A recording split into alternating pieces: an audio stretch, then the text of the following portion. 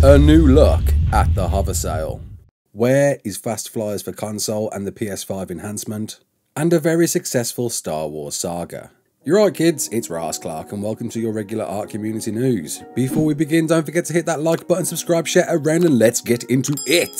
So we got a new look at the tech Hoversail. Something I covered way back last year after it was revealed in the Extra Live stream, whereby we are being given a new vehicle in ARK. There's not many of them, but this is soon to join the roster. As the subtext says, there's no better feeling than skimming the skies to find the perfect tailwind to surf. Reach your destination in style while landing flashy tricks to improve your speed. Because that's right, you are going to be able to do tricks on this thing, not unlike a skateboard. From what the devs revealed in the Extra Live stream last year, this is going to have the ability to house two people, one of course riding it and the other will be able to shoot from it, meaning this could be a fantastic use in PvP. Being a Hoversail, we first assumed this was going to be quite low on the floor, but in this picture it looks like we're pretty high up off the ground, with it seemingly operating something like a skiff. You're going to want to perform these tricks as apparently they're going to give you boosts whenever you perform one. And this thing, like the canoe, will be able to be picked up and redeployed whenever you choose. Saving of course server performance with less of them out there in the wild, and of course you not requiring to build this over and over again. One thing to note, it's called a tech Hoversail, which is interesting as the devs have gone on record to say that they want Federation to be a new tier of sorts. I covered this in a previous video, go check it out, I'll leave a link in the description. But this one is certainly called a tech Hoversail, so it's going to fall under that tech category. Federation of course being this other tier. And we can see two budding players wearing the new Federation armour. But the big news surrounding this is that there is a Griffin in the picture, which is a big thing for ARK. Whilst the Griffin, in my opinion, is one of the most integral flyers in ARK, possessing so many unique abilities, it's only ever been available in mod maps, starting out of course in Ragnarok, and then was delivered with its own trench in Crystal Isles. But this means if they do spawn on Genesis Part 2, this will be the first official map that they will appear on, which certainly alludes to what other originally mod creatures out there might be spawning on Genesis Part 2. Looking at predominantly two creatures, the Deinonychus and the Tropio. If we are going to see Griffins in Genesis Part 2, are we going to see those two creatures as well? But nevertheless, I am excited to see Griffins in Genesis Part 2. It's one of my favourite creatures, so I'm happy to see it included in this map. Is it going to be a unique biome variant? Possibly not. It doesn't look much different from the Griffins we've tamed before. But what's interesting is where it's sitting. That looks like quite a high mountainous peak, which in some ways confirms we are going to get giant scalable mountains in ARK Genesis Part 2, and with somewhat an anticipated map that's gone on record to be the largest map wildcard I've ever made. This is going to be something special and I can't wait to see and understand more of the biomes and how the map works, and I'm hoping that's going to be teased as we near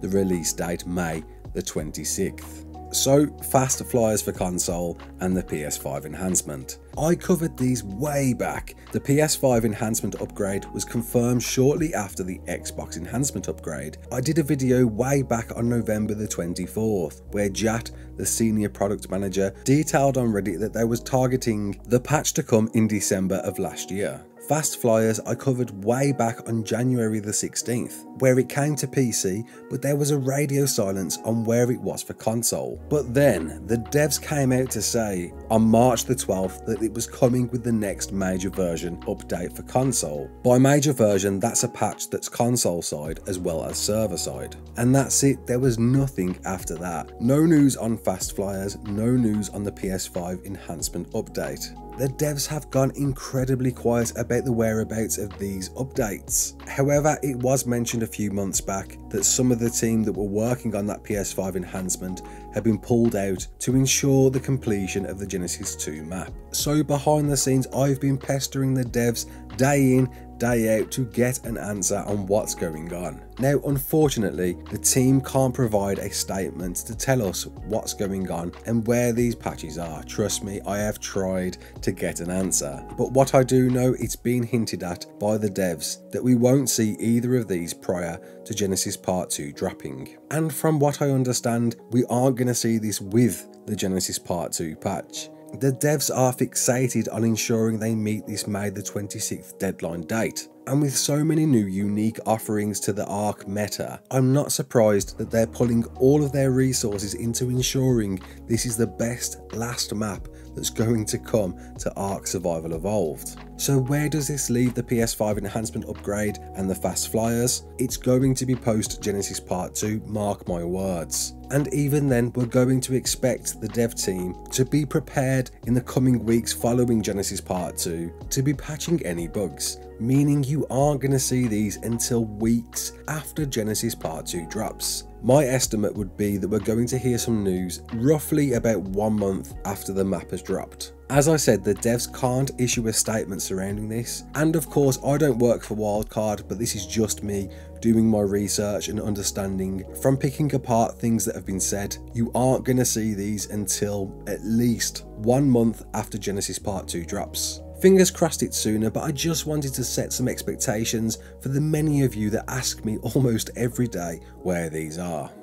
And lastly, the Star Wars event I detailed in my last news video, ran by the very prestige team of elite builders called the Architects, came together to create one of the most unique events I have ever seen. Organised through a website, this went far and beyond any other event I've seen from any other server. Starting off spawning you in an epic R2-D2 built by Captain Fat Dog, a wonderfully crafted Ebon Hawk by Aaron Longstaff, an Imperial Outpost and AT-AT made by KL, pod racing arenas with markets and buildings and town decor supported by Deuce the Bomb, a full-on Millennium Falcon made by Third Echelon, even Jabba's Palace made by Radiant Wolf. With so many more people behind the scenes running this to make this one of the most epic events out there, of course headed up by Fire Pumpkin. I'll leave a link to the official Architects Twitter account, as this is not it. They are going to be doing more events in the future. They did some fantastic ones last year and they seem to be already focused on getting one out over the summer, and I can't wait to see and hear more details about what this is going to be.